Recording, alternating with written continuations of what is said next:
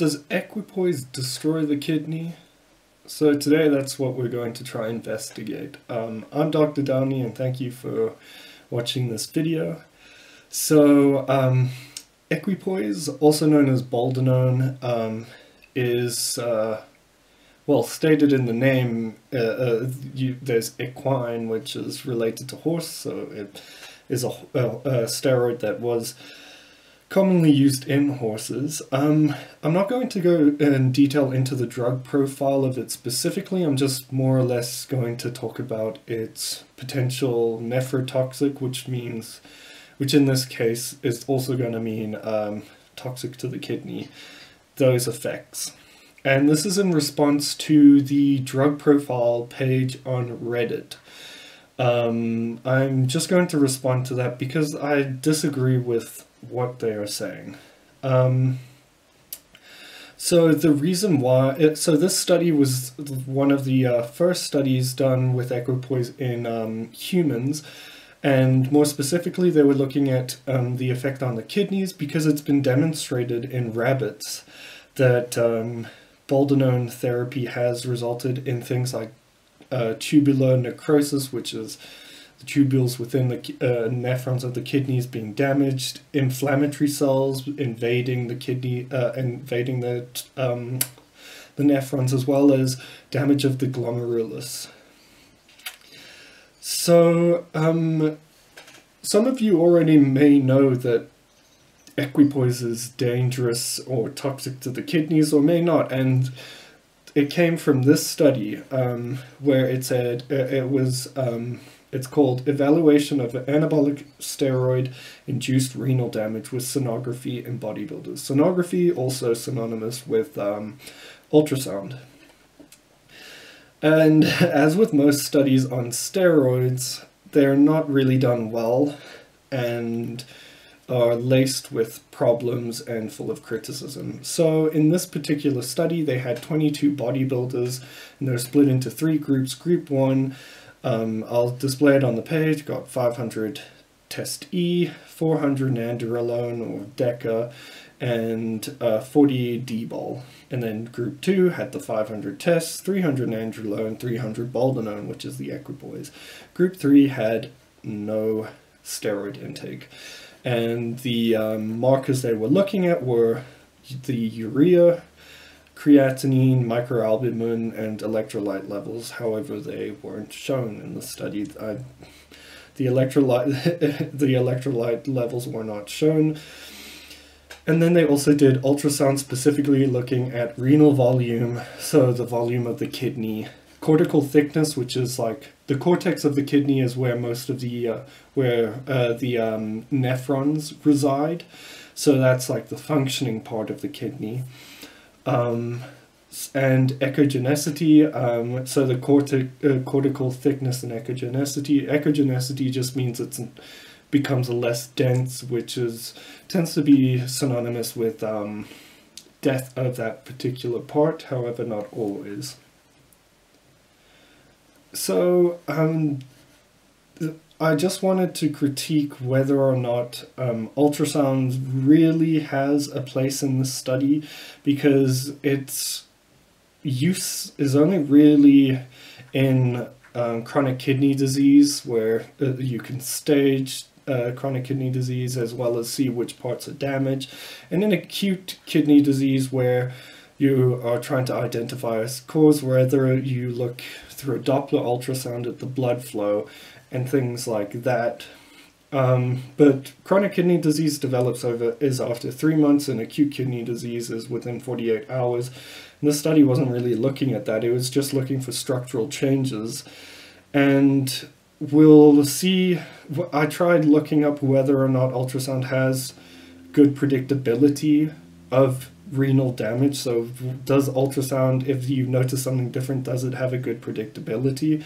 So there weren't many studies on subacute kidney injury, but there were some on acute injury, and it just said it just mentioned things like The thickness of the cortex will differentiate whether it's acute kidney disease versus chronic kidney disease, because acute will have thicker, increased, and more echogenic cortices, whereas a chronic kidney disease, the cortex becomes thin because all the nephrons start dying. And usually in acute kidney injury, there tends to be a lot of edema and infiltration of that area, so it becomes a lot larger. But the only issue is we don't know what a thick cortex means, and you need a baseline ultrasound in order to get to establish whether or not this cortex is thick in this particular patient, and they didn't do a baseline ultrasound, so it's not the best parameter to look at. Whilst it just, if there is an ultrasound abnormality, we don't really know what it means. It's not very specific. But, and in most cases in acute injury, there are no abnormalities found, unless there's it usually just finds the underlying cause of the acute injury, like an obstruction or something. So it's, I just don't think it's a great parameter to include in the study, and they didn't really define why they were using it, and they mentioned in their discussion that it's not very specific, and it doesn't really impact your conclusion that much in this in that sense. So again, my criticism is that there were also no baseline urea and electrolyte levels, because these bodybuilders are already taking so much protein and may have already been on steroids for years, and they already had, and that's resulted in their decreased function. So there's nothing to compare it to. And again, whilst biopsy is quite invasive and not that necessary, it could help to see if there was in fact renal disease within the kidney. And they didn't really measure anything else like urine output. Did that change during the study? Because that's important to differentiate different types of kidney injury. There's urine retention and things like that. And it's also important to look at the fractional secretion of things like sodium and urea and calculate ratios. So if there is damage, we could possibly tell where the damage is occurring, and I'll show this table. But this is more for acute injury, which develops over 48 hours, which we aren't looking at in this study. But so these are the results. As you can see, in group 2, which was the Equipoise group, there's a very significant, the p-value was less than 0.001 increase in in urea. Well, I can't even say increase because there was no baseline level. However, it was elevated, and so was the creatinine. They were both elevated. But another problem is, as you can see, the dietary protein intake, which is a confounding variable because that does have studies showing that it impacts markers of kidney disease. That wasn't controlled, and in the group with the worst kidney urea and creatinine, they had the highest protein intake, so you can't really say for sure which it was. Because if you look at group 1 and group 3, their parameters are more or less normal, and this group 1 was using steroids also. So it's very difficult to draw definite conclusions about its direct link to being a nephrotoxic. So that was in terms of the blood test. They said they were looking at electrolytes. I don't know which ones they were looking at because they weren't included. But in terms of ultrasound, this is interesting because the cortex was enlarged in group 2, as well as renal volume was increased quite significantly. Again, there wasn't a baseline, so maybe they already had large kidneys, but it found that the in a separate study, which I'll show above, it actually found that kidney size of a patient with acute damage is significantly larger than the healthier controls. So this increase in renal volume could indicate possible damage, but it's not definitive. So in conclusion, what can we take from this particular study? It's a poor study. Protein intake, which is a major contributory factor, was not controlled. And so they noticed that in their study, which is why they concluded that Boldenone plus high protein intake is nephrotoxic, because I couldn't pin it down to one or the other, because the other two groups had the same amount of protein intake, and one was still using steroids, and the other wasn't using steroids, yet they still had same measurements.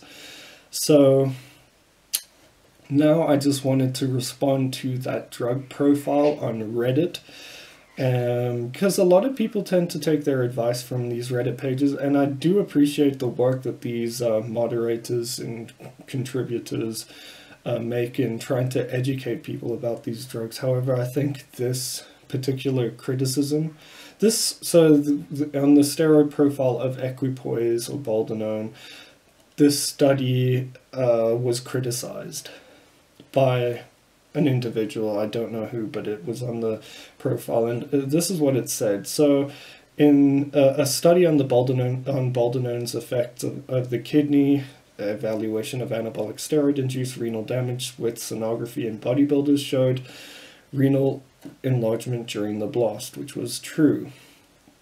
But functionality was normal the whole time. That wasn't true. Well, what do you mean by functionality? They didn't look at urine output, if they mean that as in terms of functionality.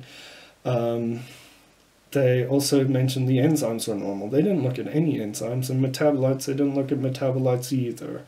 And they said they weren't elevated or out of range, whereas in fact the urea and creatinine were in fact out of range. And all physiological, I assume they mean pathological abnormalities, because it wasn't really physiological, resolved upon cessation. That wasn't included in the study, so I don't know where they pulled that from. And then they go on to say, this is one of many animal studies on Boldenone and kidney damage, which prompted many to claim Boldenone is particularly kidney toxic. This is nonsense. Well, it isn't. This is one of the first trials in humans, and there definitely seem to be renal damage in one way or another. And so that, and this statement doesn't really mean that it's not valid, even though we have there are other studies saying it's nephrotoxic, so that's good. I mean, it's not good, it just means then it is nephrotoxic. So they just wanted to go on to say, yet similar detrimental effects on kidney function have since been observed from other steroids. This seems to be a red herring, because we're not really discussing other steroids, we're discussing Equipoise here, and whether or not other steroids are also nephrotoxic doesn't really mean that Equipoise isn't. So they use the case of nandrolone, which is more than twice nephrotoxic than Boldenone at the same dosage. Well, this study is poor because it's an animal study, whereas in the study we just had, it was a human study, which did include nandrolone, and it found the nandrolone group was did not have as drastic changes in their parameters. So I just think this this needs to be revised, and there should be at least a warning on the possibility of renal abnormalities, and that it should be checked while cycling Equipoise. And it just should mention that although damage is reversed upon cessation of the drug, that doesn't mean the drug isn't necessarily harmful.